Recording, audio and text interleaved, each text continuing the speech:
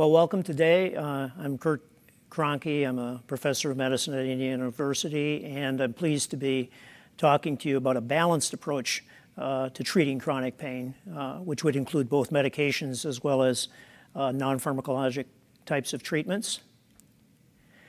I have no conflicts of interest to disclose. What I do want to remind you is you will have an opportunity to ask questions during the presentation. You just go below the video and use the chat box. Enter your questions anytime during the presentation. I'm going to save some time after the presentation is over to be able to address your questions. This is the outline for what I'm going to talk about.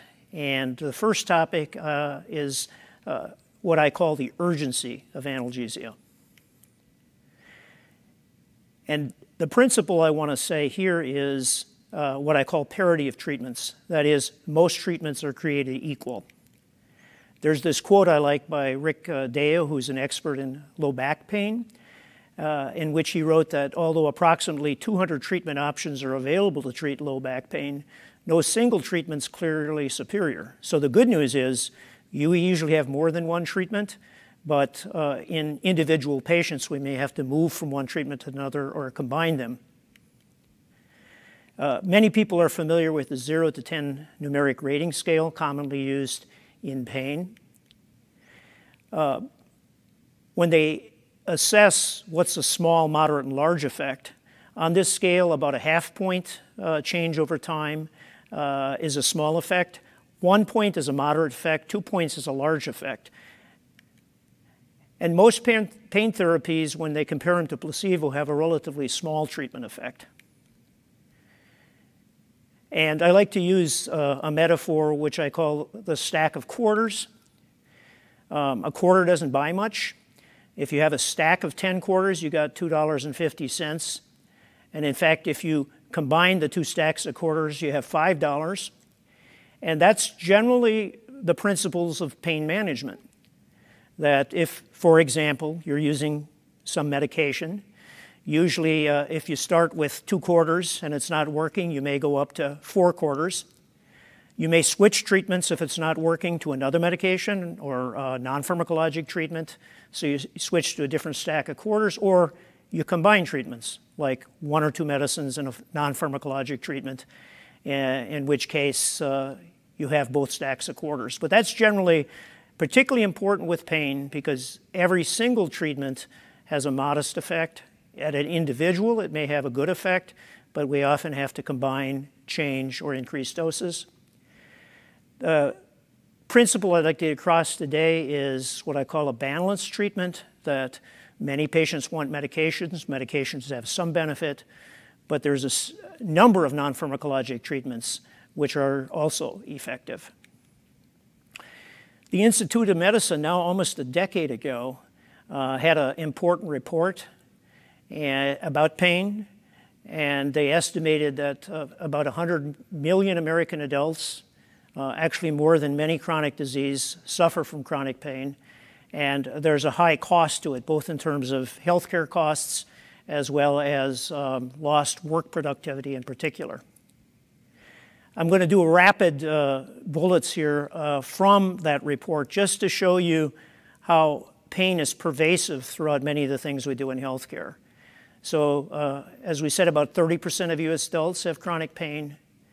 About 1 in 5 outpatient visits and 10% of all drug sales are related to pain.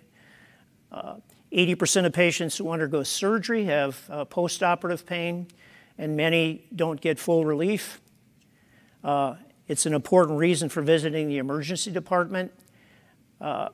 And however, quite a few patients who get discharged are still in moderate to severe pain. 2/3 of nursing home residents have pain. 60% of women report severe pain with their first childbirth. And the annual cost if you take all the developed countries in the world, is up to $1 trillion. The other last quantitative piece I want to show you, and then I'll end this first piece with what I call a qualitative comment on the disability of chronic pain. There's a metric called years lived with disability, which takes into account how common a disease is, how many years a person lives with that disease, and how much it impairs their function in their work and daily activities. If you take the leading medical causes, which are on the right side of the slide here, and they're listed, the number is how common they are in the top 30 diseases for years lived with disability. Collectively, these diseases account for 8.8 million years lived with disability in the US. If you take these 5 chronic pain conditions, and of course the numbers show you that low back pain is the #1 disabling condition in the US, neck pain #4, other musculoskeletal #5, osteoarthritis #6, migraine #14. They account for more years lived with disability, 9.7, than the common medical diseases on the right. And if you add depression and anxiety, which coexist with about half of people with chronic pain, the two together cause an enormous amount of disability. Now that's the quantitative piece. I like this quote from Emily Dickinson in one of her poems where she said, "Pain cannot recollect when it began or if there was a time when it was not. It has no future but itself." And the other thing I point out is why in practice sometimes pain can be challenging. The good news is it's not fatal, but it's also not very visible, it's not remunerative, it's not accessible, it's not a radical. So when we deal with chronic pain, we have to understand the things that we're usually ending with chronic pain management, and it's a combination of pharmacologic and non-pharmacologic approaches. So the 2 types of pharmacologic treatments I want to talk about is, first, mainly non-opiates, because that's the direction we increasingly go nowadays. But we have a large residual part of the populations who are on chronic opiates for pain, and I want to talk about that after I talk about some issues related to analgesics in general.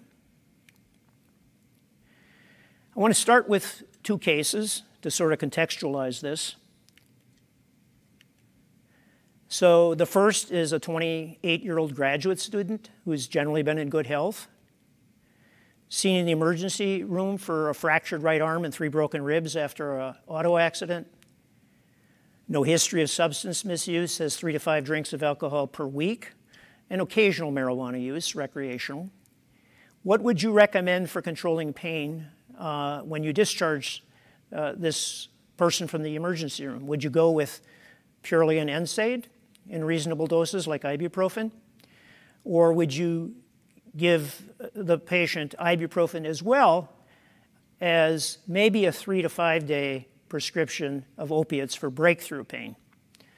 And I can tell you clinicians will differ on this. There's not a right answer, but I pose this question just to think about what each of you might do. The second patient is a bit older, 54-year-old warehouse worker with chronic low back pain for 20 years. He's failed multiple medicines, physical therapy, chiropractic pain program, and injections. Not a uncommon story for persons with chronic back pain.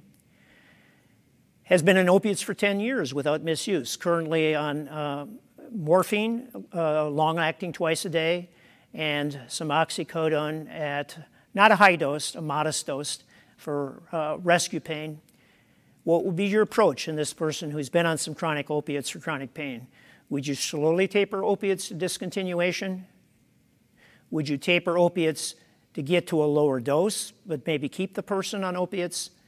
Or would you just maintain the current dose? I can tell you any of these 3 options can vary among clinicians. And the fact of the matter from an evidence standpoint, we can't say right now in a person on chronic opiates who has not a problem of problems with it or misuse, probably any of these 3 options could be acceptable, but clinicians will vary about their attitudes on this. So we've done a number of trials, practical trials, using stepped care approach to chronic pain. And this was our ladder. So at the top are things you can get over the counter, like acetaminophen or NSAIDs. In the second category, you have tricyclic antidepressants Muscle relaxants like cyclobenzaprine have quite an analogy biochemically to tricyclics. That was kind of in the second category. Then the gabapentinoids, either gabapentin or pregabalin. Then SNRI antidepressants, one that people may be familiar with is duloxetine, but there's another, milnacipran. And then we went into the opiates, if everything else had failed. And that could be, at the time, tramadol was considered a lesser opiate. Over time, it's now lumped together. So then there's the opiate category. And then we had topicals. What's changed in our most recent trial is the opiates have come off the list. So for chronic pain, if a person's not on chronic opiates, no longer would that be part of our ladder. And that's been a change just in the last 5 years because of recommendations that have come out. Now, Agency for Healthcare Research and Quality, AHRQ, just this year released an evidence report looking at the literature of non-opiate analgesics. So that ladder I just saw you, everything there except opiates. They found 157 good and fair quality trials. Most of the trials were less than 6 months. So it was 3 to 6 months because chronic pain means you have it at least 3 months, and these were the treatment of chronic pain. Only 18 trials went longer than 6 months, and only 9 trials longer than a year. So even in this chronic pain evidence, we have what would be considered short-term, 3 to 6 months. The conditions studied, the big players are osteoarthritis, neuropathic pain, fibromyalgia, and inflammatory arthritis, things like rheumatoid arthritis, spondyloarthropathies, and 7 on low back pain. There's many more acute trials of medicines for low back pain, which I'll show you, but in the chronic pain literature, these were the most common conditions. Now, Chow, who led the other review, did a paper several years ago, a review of the literature just on back pain. And here's the number of trials. So the 3 most common studied categories were NSAIDs, opiates, and muscle relaxants. And this included acute and chronic back pain. So many of these trials were more recent onset back pain. Interestingly, the only drugs they found effective were NSAIDs, opiates, and a few trials on duloxetine. What's also important to look is the drugs compared to placebo that were not more effective than placebo. So muscle relaxants, the antidepressants, the gabapentinoids, and acetaminophen. We'll come back to acetaminophen because what we've learned about that in the last 5 years has been interesting. So the question is, how much better than placebo? So I'm going to show you some of those classes, and we're going to show you the point change in the trials on a 0 to 100 scale.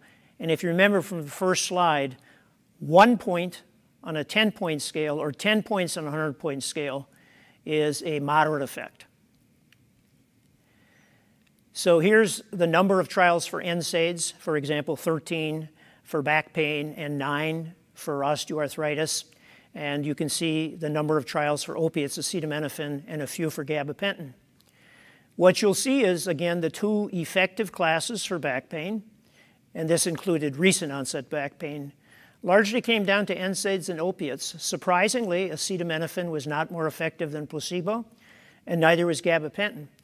And that in osteoarthritis, NSAIDs, opiates, and then a smaller effect for acetaminophen. So here it highlights the 2 most effective classes, both in terms of number of trials done, but also on the number of points on a 0 to 100 scale. Now, this is knee osteoarthritis, and it shows 3 classes. NSAIDs, they split out tramadol, because a lot of these trials were done when tramadol was felt to be, shall I say, a lesser opiate. Not the case anymore. And then opiates. And the key point is, and they're looking at a 0 to 100 pain score, and the average effect for all 3 classes of drugs were around 18 points. So almost close to 2 points in these trials. So again, this emphasizes that NSAIDs and opiates are about equally effective. Now, remember I said equally effective because we used to think of opiates as a stronger pain medicine. And as the literature comes out from many, many studies, it's not necessarily the highly potent analgesics we once thought it was. It and NSAIDs generally, on average, are about equally effective in terms of pain relief. Now, I have one slide on some medications that I showed from my analgesic ladder that are not NSAIDs and opiates or acetaminophen. And I kind of put them in three buckets. There's the tricyclics at the top, two of those. There's these gabapentinoids, which are gabapentin and a related medicine, pregabalin. And then there's the serotonin norepinephrine reuptake inhibitors. This is a class related to the antidepressants. Venlafaxine was the first. So instead of SSRIs, with the most commonly used antidepressants, these are SNRIs. And for fibromyalgia, the two effective classes are the gabapentinoids and the SNRIs.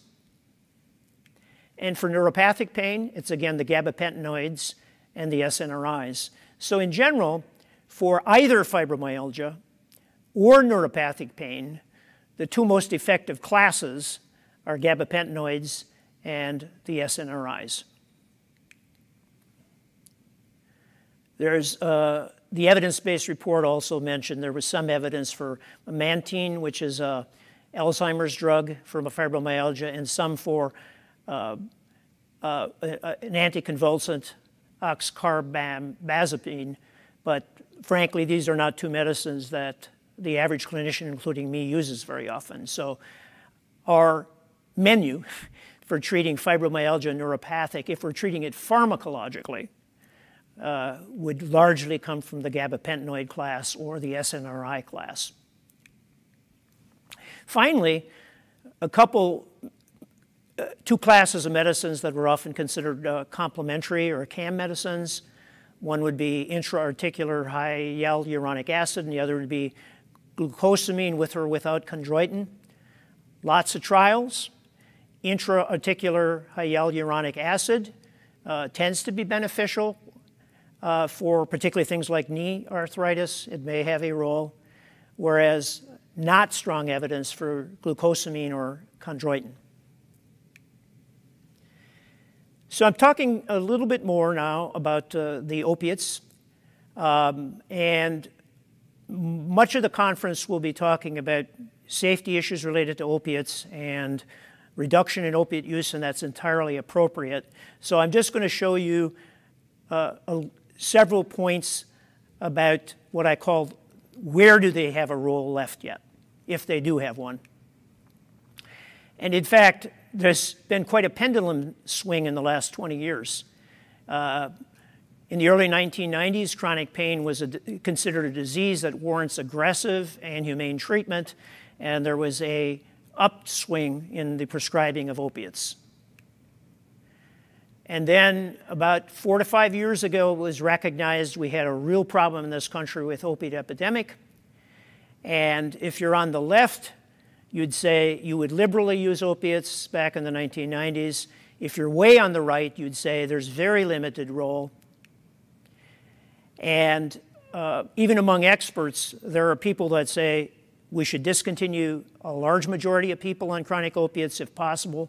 There's others that say, well, if they're having problems, discontinue. Don't start them as much as we used to, but leave well enough alone if they're doing fine.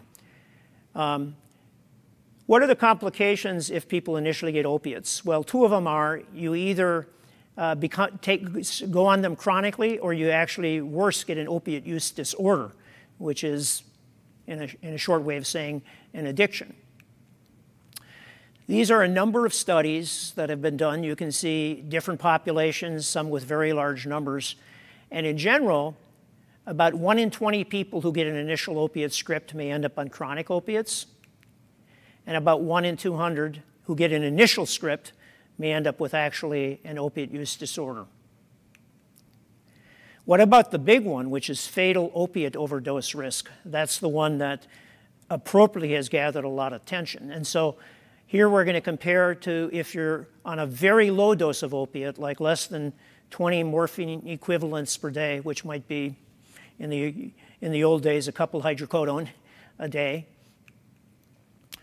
And that if you're on more than 50, what we call MMEs, the number needed to treat with that dose to get one fatal overdose is 667, and if you're on more than 100 a day, it's 1 in 400.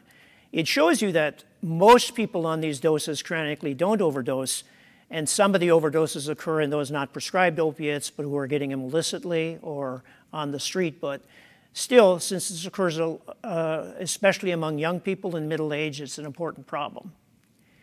And we, of course, have seen that as we've had prescribing restrictions, the top line, that opiate-related mortality due to prescription opiates is plateaued. It's not gone away, but it's plateaued.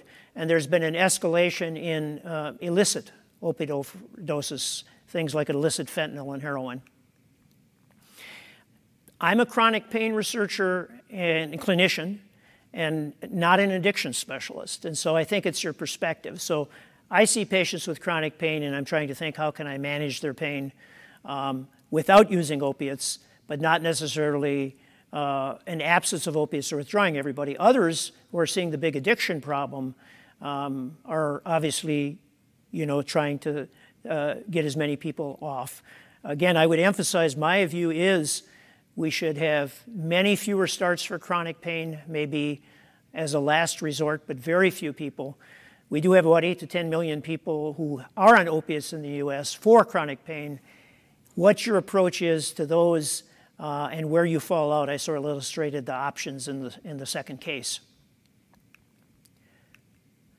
So what did the guidelines say that came out in 2016? Some looked at it as biblical. And actually the CDC has come back and said these were guidelines. These were not absolutes. And when you look at the guidelines, they're actually quite reasonable.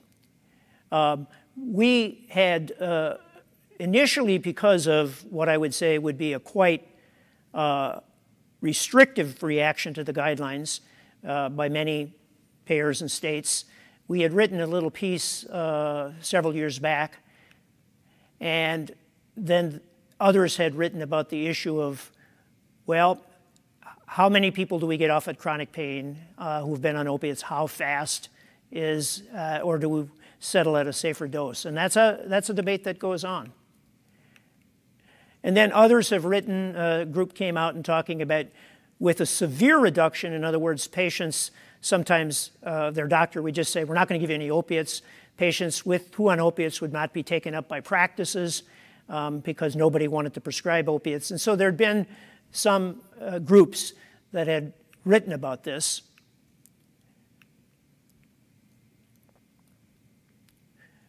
Including the last one was by the lead author of the CDC guidelines, who last year wrote and said, well, with absolute discontinuation and tapering in everybody, there's probably a middle road approach. The guidelines make sense. In other words, non-pharmacologic and non-opiates are preferable, definitely. Establish treatment goals if the patient's on chronic opiates. If their pain's not being controlled, obviously continuing doesn't make sense. Start with immediate release opiates, and now there's been a pushback about using long-acting opiates. There's some increased risk. Use safe thresholds. In other words, if patients are on chronic opiates but can't completely come off, get to lower doses. If you're going to prescribe for acute pain, that was the first case, probably no more than 3 to 5 days. And follow the prescription data monitoring program in your state. A person on chronic opiates should have naloxone. Periodic drug tests. Definitely avoid benzos. More recently, they found gabapentin may be risky with opiates, so that'd be 2 classes of drugs you wouldn't want to co-prescribe in patients on opiates. And for those who actually have a disorder, medication-assisted treatment. And in some cases, if patients can't come off and they're having problems, there's a move to switch to a safer medication, buprenorphine. These are the things that CDC did not say it was forbidden to use opiates or palliative and end-of-life care. last resort in chronic pain, but again, I say this would be a very small group of patients, and maybe a role in acute pain. Probably NSAIDs should be the first line of treatment, but maybe for severe pain or for breakthrough pain, a very small number of opiates. Part of the problem in the past is people would get 60 to 90 pills of opiates rather than 3 to 5 days. And then in the other three settings is what about surgery, dentistry, and emergency room?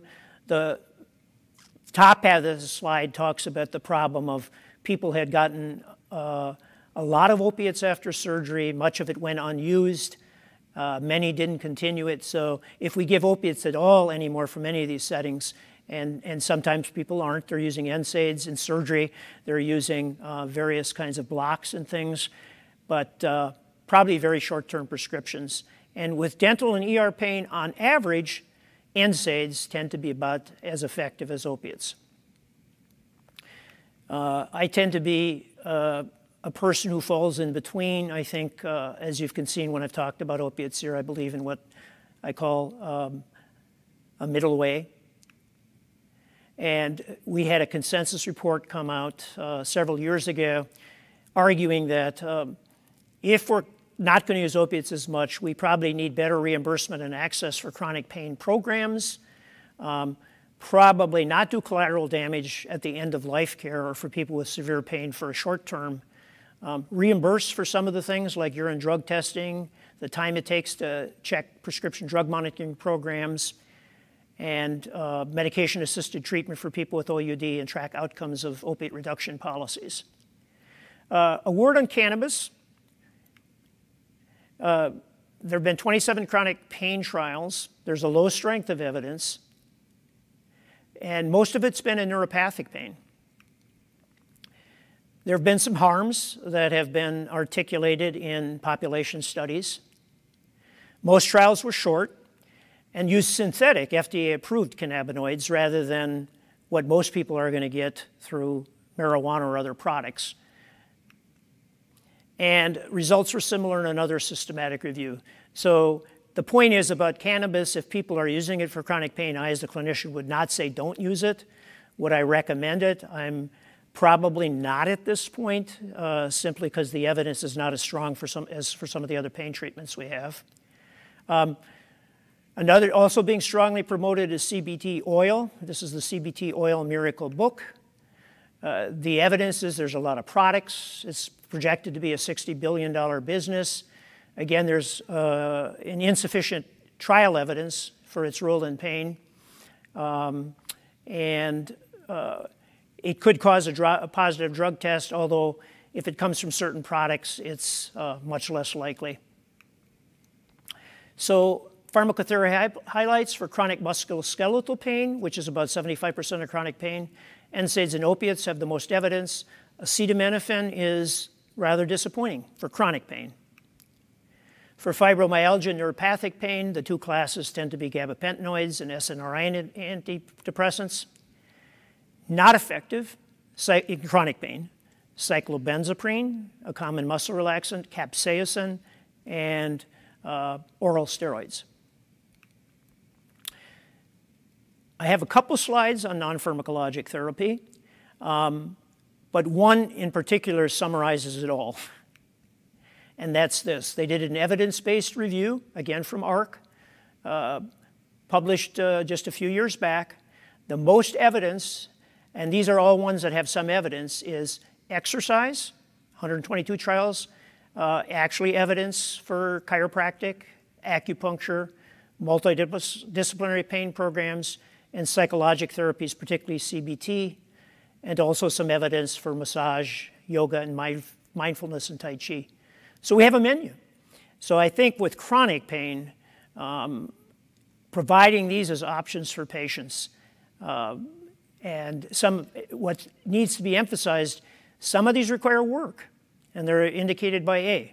So a person has to exercise, a person has to do the homework for cognitive behavioral therapy and yoga and mindfulness. Others may not require as much work, but may require a series of treatments. So just recall this menu. I think patients, should increasingly be encouraged to do at least one or more of these along with medications they might take. Caveats for non-pharmacologic pain. Evidence standards are, even though there's many good trials, they're not as strict as pharmacologic treatments, which require FDA approval. The placebo is less perfect. You can't find an identical red pill. You can use attention placebo controls, sham acupuncture, but probably the placebo masking is slightly less. Usually, some of these require multiple sessions and, more importantly, patient motivation and work. They've not been proven superior to analgesics. So I put them side by side, including patient preferences. We would need a number of trained and interested providers to provide these services, and probably reimbursement issues have to be addressessed. Placebo is interesting because pain responses to placebo range from 30 to 50%. There's a biological underpinning. When you image brains of people who get placebo, some of the same areas in the brain light up as active treatments. And even some interesting research, when patients are told they're being given a placebo, they get some response to it. So we used to believe it was only if they didn't know they were getting a placebo. That's actually quite surprising. And however, current practice does not condone us giving sugar pills. But what this is encouraging about is we can take advantage of both the specific and non-specific effects of evidence-based treatments, and it probably doubles the benefit. So let me close in the last several minutes on what I call measurements and models. This is a pain scale. Many use the numeric pain rating scale. This has a couple pain interference items. It's quite simple. It was actually sent out by the Surgeon General in the opiate reduction advice that came out to 2.5 million prescribers. And so this is a pain scale. Since depression and anxiety are quite common, this is a brief scale, PHQ-4, which has a 2-item anxiety scale and a 2-item depression scale. When I'm treating a patient with pain, what makes me change treatment? I look at 3 things. I look at the score. So if they came in with a score of 7, I'd like to get it lower. And as I told you, 1 point is a moderate benefit, 2 points is a large benefit. So you're not going to get them down to 2. But if you go from 7 to 5, that's an improvement. I also ask them globally, do you feel like you've improved? Because the score is one thing, but their global assessment, like they're better or not. And do they want to change in treatment? Surprisingly, in our chronic pain trials, sometimes patients don't want change in their treatment. So I think these are my 3 criteria. The other thing to recognize is chronic pain is seldom a single site.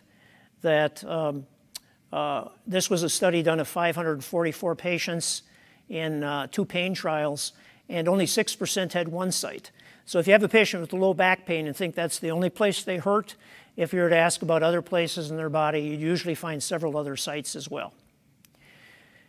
We've done a bunch of telecare trials. This is just some synopsis of some lessons learned from the trials we've done. There's been over a couple thousand patients in it. 3 of the 8 trials also treated depression along with the pain. All trials aimed to optimize analgesics, but 5 trials also used a behavioral intervention. 5 trials showed superiority versus usual care, and the treatment effect was in the moderate range. I think it's interesting because obviously we're more in a virtual care mode now, but this was before COVID, and I think telecare in the future can play a big role in the follow-up and monitoring and adjustment of pain treatments. Let me pause over this. These are some points that I think can increase the scalability of telecare, centralize it so one person can cover multiple practices. You can increase the number of conditions, so don't only treat pain, but maybe treat depression or anxiety. You can automate some of the things like automated monitoring and automated self-management. We probably need to target it to the right people and stratify it, and we need to empower the patient in managing the symptoms and communicating with providers. The pain referral is interesting because as I show these different specialties who have an interest in pain, it's only a minority of all of these specialties that is strongly interested in chronic pain. So you have to, within any of these specialties, it's not just a referral to say one of these specialties, it's a referral to one of these specialties if they have an interest in chronic pain. And then there's obviously other providers involved, like physical therapy, complementary and alternative medicine providers, and palliative care. So I want to close on a quote from the perspective we wrote several years ago. So, imperfect treatments do not justify therapeutic nihilism. A broad menu of partially effective treatment options maximizes the chances of achieving at least partial amelioration of chronic pain. And with that, I am ending my formal remarks, and I'll be pleased to move on and take the questions you may have sent in.